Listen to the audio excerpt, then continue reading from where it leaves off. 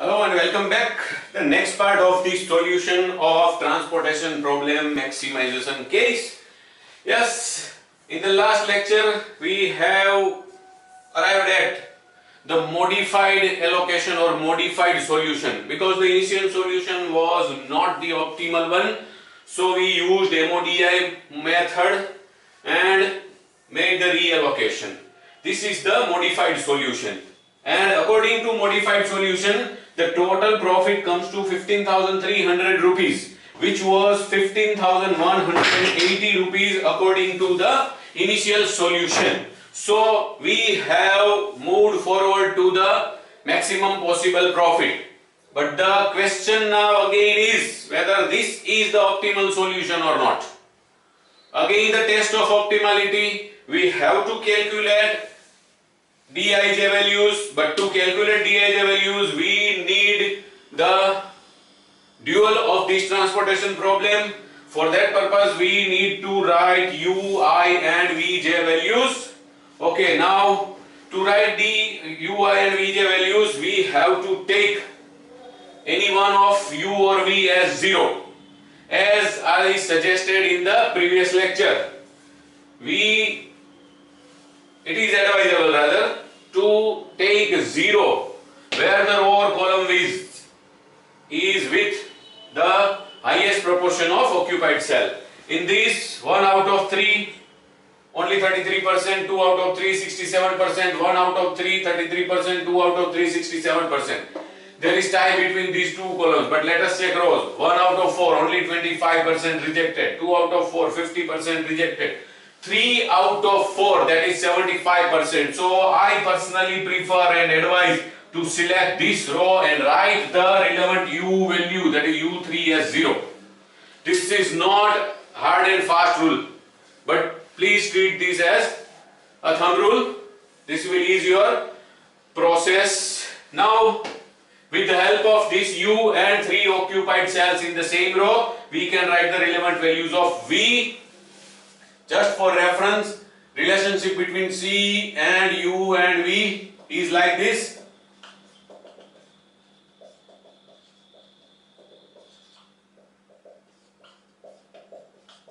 Okay, now we are going to use this formula, but for occupied cells only. Yes, take this occupied cell in this column. V equals to C minus U. C 11 minus U 0. So V1 will be 11. This column V3 C 14 minus relevant U 0. So it comes to 14. This column C is 5. Relevant U 0. 5 minus 0 is 5. Okay, now with the help of these 3 Vj values and the occupied cell in the same column, we can find out the remaining two values of Ui, respectively U1 and U2. Okay, take this and this occupied cell. U equals to C minus V. C is 7, V is 5, 7 minus 5, U2 comes to 2 positive. Okay, now what? With the help of this U and this occupied cell, we can write this value of V. V equals to C minus U. C 18, U 2, so V2 comes to 16. Okay, now what? We can use this value of V2 and this occupied cell to find the value of U1. U equals to C minus V. C 7 minus V2 is 16, 7 minus 16 it comes to minus 9.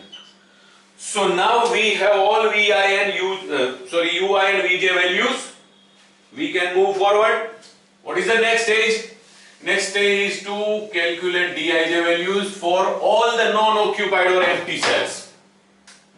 The formula for Dij values for all non-occupied or empty cells will be Dij equals to Cij minus Ui plus Vj.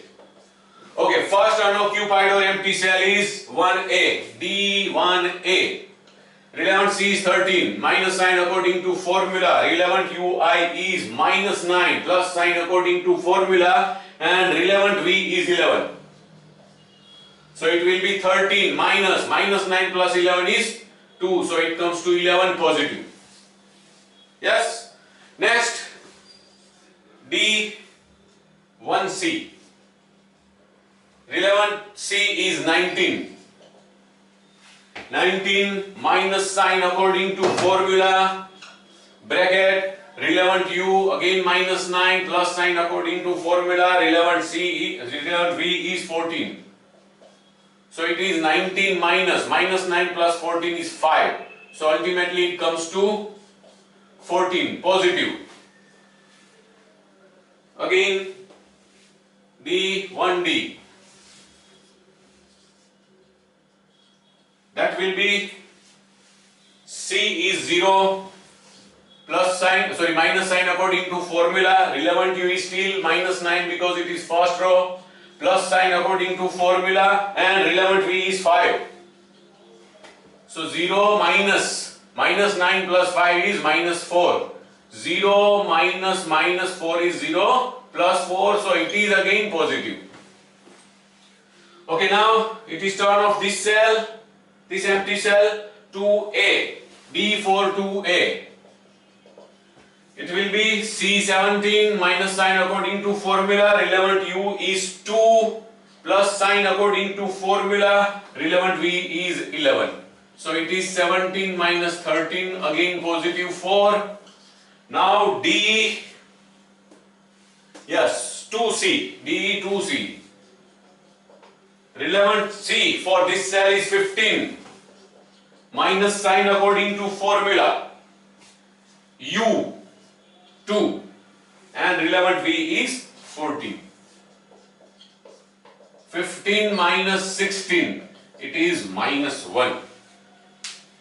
It is minus 1. At this stage we have obtained negative value, but we have to calculate Dij value for this cell also. This is not the end point.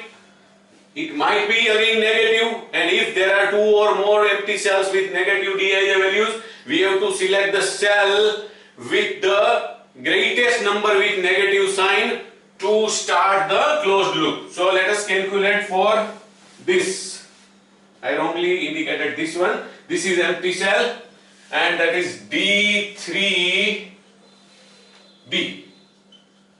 C22 minus sign according to formula, relevant U is 0 plus sign according to formula, relevant V is 16. So 22 minus 16, it comes to a positive.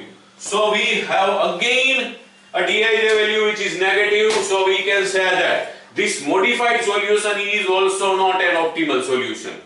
Now what? The role of closed loop.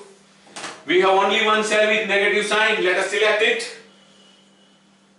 And now we all know the rules of drawing closed loop very well. Yes, we can start from this.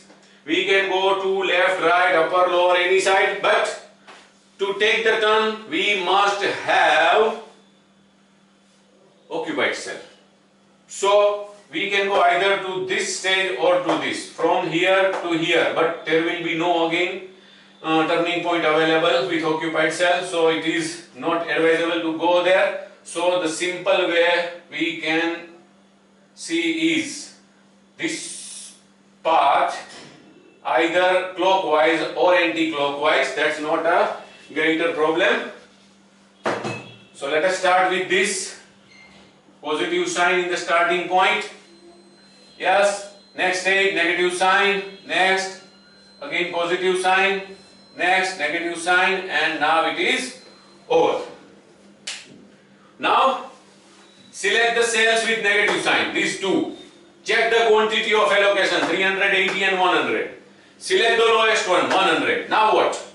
We have to subtract this 100 lower out of the two cells with negative from these two cells with negative sign, and we have to add that 100 in these two cells with positive signs. So it will be like this.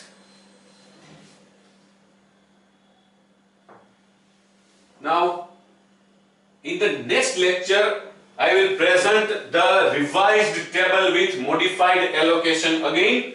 Yes, for this lecture That's it. Thank you very much.